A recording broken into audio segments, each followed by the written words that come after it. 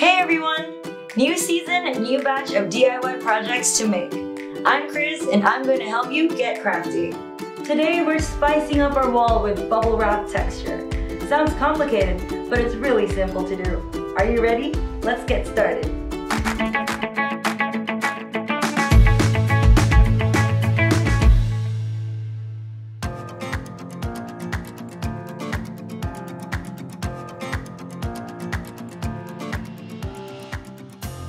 We always start with a primed wall, and in my experience, Boysen Permacoat Flat Latex White 701 is the best primer.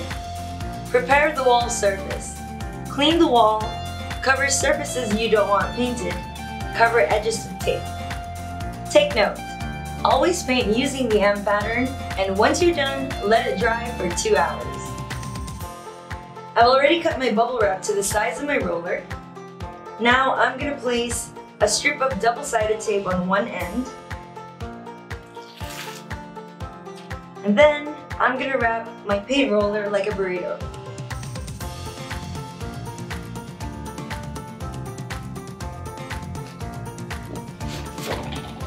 We're done! Here's a neat trick. For some paint roller DIYs, you may reuse your old rollers.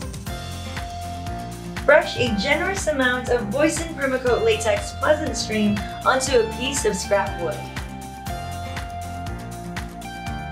Use the paint on the scrap wood to evenly coat your bubble wrap roller.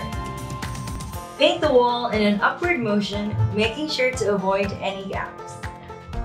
After some trial and error, I've realized that it's easier to get the paint on even if you apply in small portions.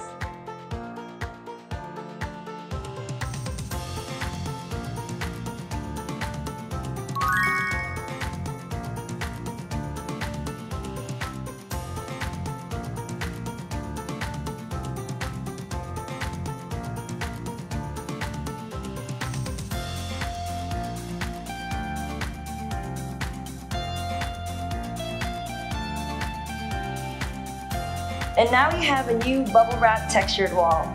Decorate it with your favorite photos and paintings. Don't forget to hit like and subscribe. If you want more DIY content, check out Studio B and myboysen.com. See you in the next one!